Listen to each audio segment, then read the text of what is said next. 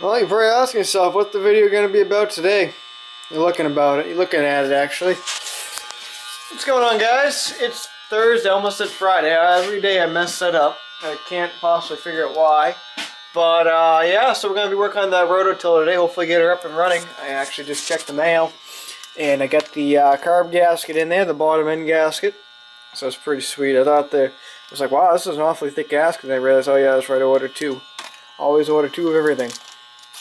So yeah, so we're going to reassemble this carburetor today. I just pulled her out of the bucket of chem dip. It's been sitting in there for the past 3 days.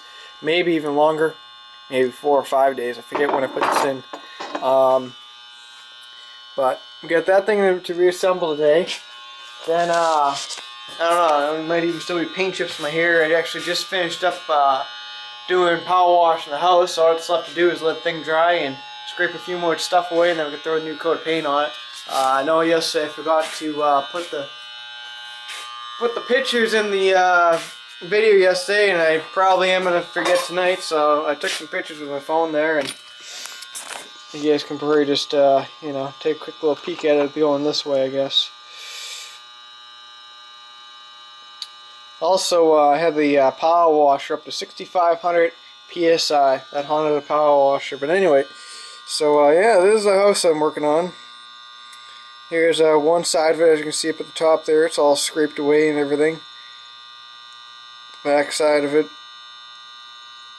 We're doing the entire house, soffits, everything. There's the front porch. It was all pretty well beat up and everything. Whole house is pretty well beat up. Soffits underneath the bitch to do. And there's the power washer. You know, that's just regular 3,000 PSI, and then you jump over to, yeah, that was it,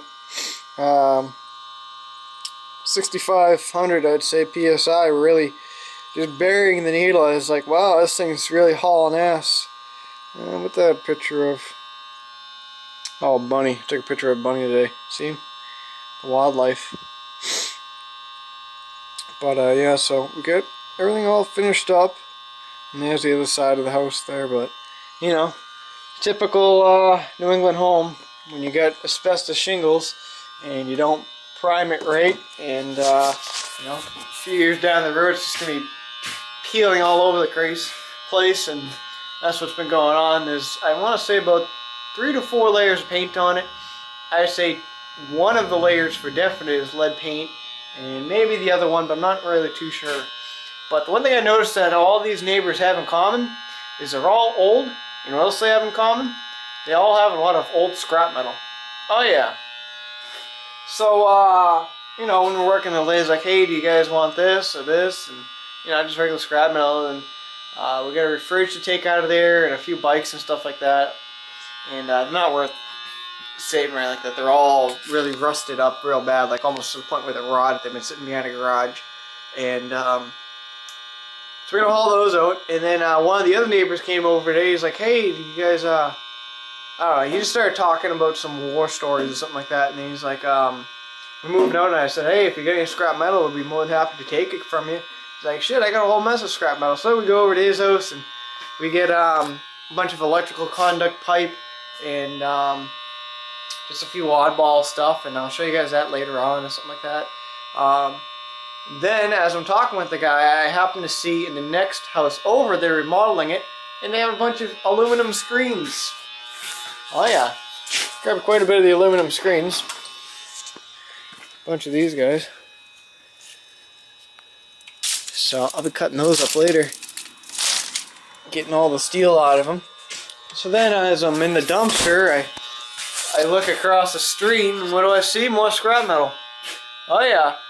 So I look across the street, and then guy's got like a whole mess. He must have just been redoing his gutters or something like that. And I left him a note, seeing if he wants me to take his scrap metal for him. He's got like in a pile of mess of all kinds of junk and stuff in this. So I was like, you know what? Maybe this guy will give me some scrap metal. So I don't know what a score that was, all in one neighborhood. So anyway, so I'm gonna continue putting this carburetor back together. Just got done blowing all the stuff out, scraping off all the old gasket material. And, yeah, I'm hoping to get this thing actually running up today. I already picked up the new belt a few days ago, I think I said that. So there's the new belt. And we got the engine sitting down here, so yeah, should be a pretty good day. Everything should bolt up pretty quick. I've never really had any problems with this guy before, so yeah. Look at that little oil breather guy. This is a little tiny guy. Dirty old 5-horse. So here's this thing. This is a 1995. Not bad shape. But, yeah. So that's what we got going on, guys. And that's what we're doing. So I'll keep... Whew, gotta wait for the chem dip there for a second. Woke me right up. So anyway, I'm gonna get back to what I'm doing. Listen to the radio, and yeah, what we got going on now?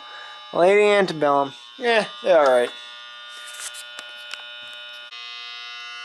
Well, the motor's starting to look like a motor again. Just got that little air cover box thingy on it, but yeah, it looks a little better. It took a little bit trying to get all the linkages and everything set right, because there's the one choke arm there. It's kind of sort of a bitch to do, but I finally got her on. So yeah, but I guess I can throw that little guy on there. I did the oil while I was on. I pretty much did all the mechanical stuff on the bench here, and now all I gotta do is just bolt the thing down to the chassis, and it'll be a done deal. So without further ado, I'll drag that guy over here, and we'll throw it right on there. Although I might actually, I'm gonna finish this up. You know what? Nah. Yeah, I'll throw it on tonight. I wasn't gonna do it, but I guess I am. So screw it. Ready to get a new spark plug in it, so it's pretty much a done deal there. Nice and shiny. There's already kind of sort of new one in there, but it looked old on the outside, and I don't want whoever was gonna sell it to be like, oh, you didn't replace the spark plug. You know what I'm saying? But whatever. They're cheap anyway, like $2. Maybe $1 if that. So, I guess I'll drag this guy over here. We'll throw the motor on real fast. Actually, I might clean up that chassis a little bit. Cleaned up the twines pretty good. I got up off of all the grass and shit that was wrapped around up in there. So those are all cleaned up and stuff. But I think I'm going to clean up this thing first, because it's just a wee bit dirty. Yep. Oh well. Alright, well, I got the motor all mounted up. I got the brand new belt on, as you can see in there. Oh, nice and nice. But I ran into one little problem here. Looks a lot worse than what it actually is. There's this one screw in the far back there. I didn't even know there was supposed to be a screw in there, so I didn't put the screw in there, and sure enough, all the fuel leaked out. So I actually just got done putting the new screw in, tested it all out, and it seems to be running fine. Doesn't leak anymore. This is actually, right now, it's just oil, because I wanted to make sure the screw went in perfect and sat right. But I'd say it's about 95% done. All I gotta do is just pretty much just give it a quick little wash off, and I'd like to somehow probably just put up a little toggle switch or something like that for this little kill wire.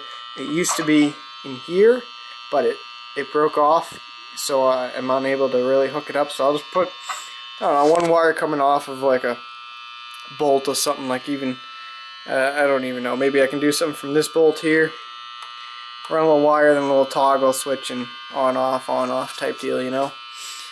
I don't know, I'll figure it out, but I'd say this thing's 95% done. I think I'm going to bring those screens in, and I'll start chopping those up, just for the hell of it. Well, there was 15 screens there. Keyword was. Tell you what, these older ones here are pretty damn thick. Look at how thick that is compared to the newer ones. I think there's a new one right here. Like, talk about a difference. The newer ones came apart a lot easier too. Like, there's another newer one. Like, compare that to that. Keep in mind there's stuff on the inside, but look at the outside compared to the inside. Yeah, it's not focusing, but you get the idea. I said there's a good about, I don't know, maybe 25-30 pounds of aluminum there. And I think tomorrow I gotta grab the rest of the stuff that's in the dumpster up the street, and I'll probably grab some of that stuff. I know there's screens and stuff in there too, so I'll probably grab that. So should be pretty good. I think I got maybe about, I want to say close to about 200 pounds of aluminum sitting outside, so it's pretty good. And if I get those aluminum gutters, that'll definitely bump up the price and stuff like that. And I actually have a guy that gave me a bunch of stuff today, the electrical conduct. He gave me some aluminum gutters, but they're just short, those tiny pieces. I think what I'm going to do is, right above the door on the outside here, I might actually throw one up. I mean, it's actually like a perfect size, just enough to where it would fit up there. So I might just go from one end, like wherever it starts, right about here, and then just end it right out there, and just put a little drain spout right there and a little cap at the end, and it should work pretty good. Don't have to worry about getting wet anymore, and that would actually reduce the amount of water that's been coming in here lately. I've noticed this in this one area. In case I see the ring mark, what it is this bottom seal on the door, I think, is bad.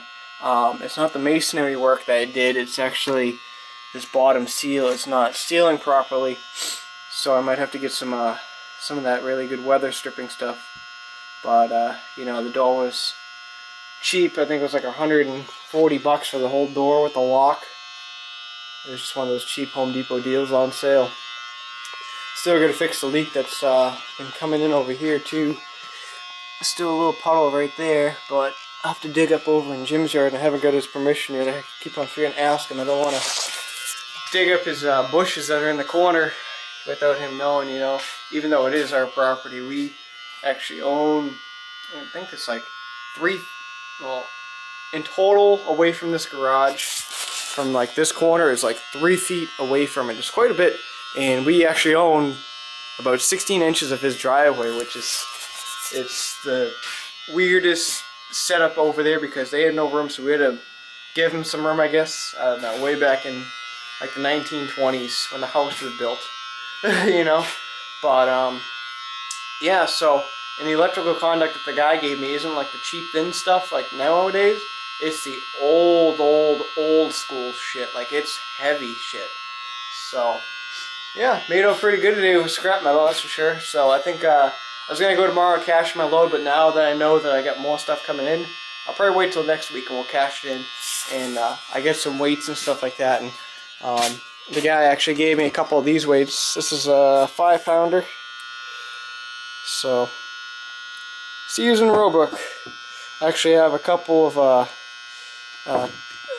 20-pounders. I think there's 4 20-pound weights sitting in my basement. I'm actually going to save those for a lawn tractor to create a weight in the back. So yeah, but I'm not going to save the ones that he gave me. The ones that he gave me are pretty rusted looking, like this one. This one's actually not too bad compared to the other ones, but I'll cash them in. Don't need them. Gotta get parts ordered for this thing, so we get this thing out of here. Oh, found some more aluminum. And every little bit helps, you know. But yeah. Man, I missed out on a pretty killer deal yesterday on a fully enclosed trailer. Actually, I missed out 2 days ago, I guess we'll say.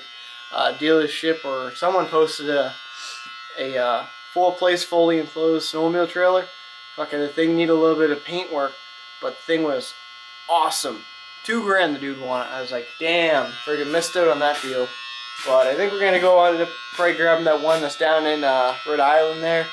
I was telling you guys about, it's like a half trailer, half. Yeah, I can probably draw it up real quick.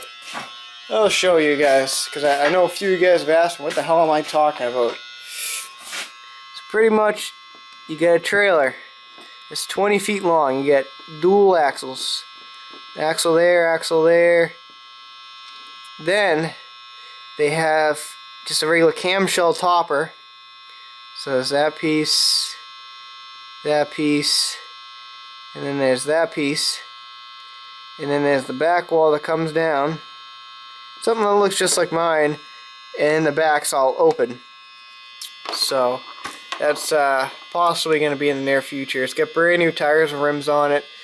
Brakes, has the brake system on it, so should be pretty cool.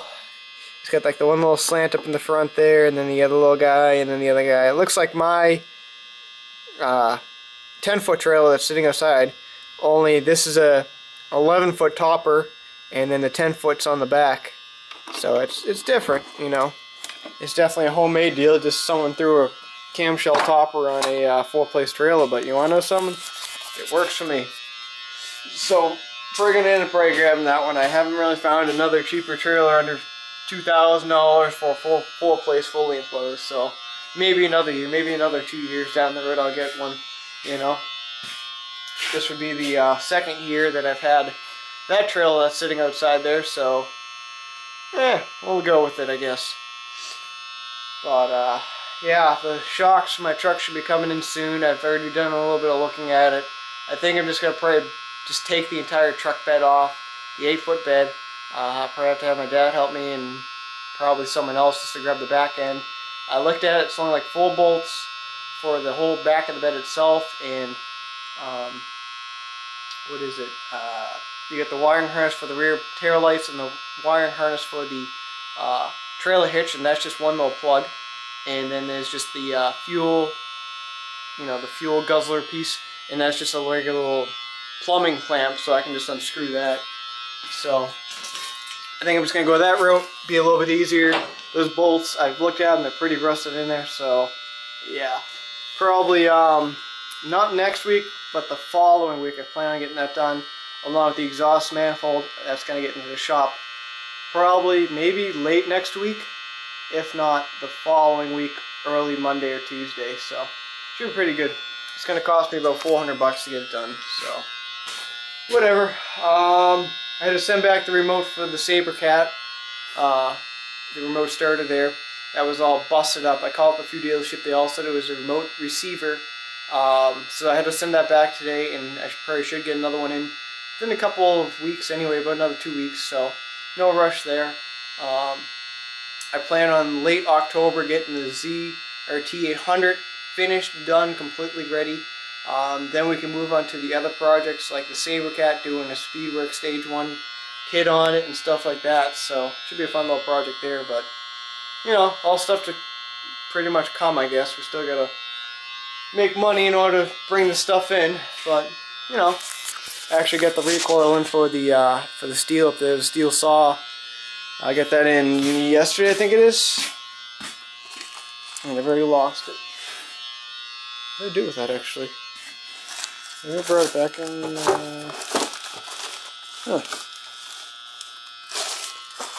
I could have sworn I put it in here. Yeah, I'll have to dig around, but I know I got it somewhere. I don't know. Now I'm starting to wonder things.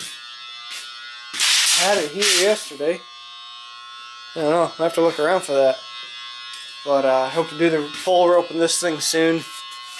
So, pretty much all it is, just the damn fucking elastic thing snapped on it. I mean, I can still use it, but I'm afraid it might break.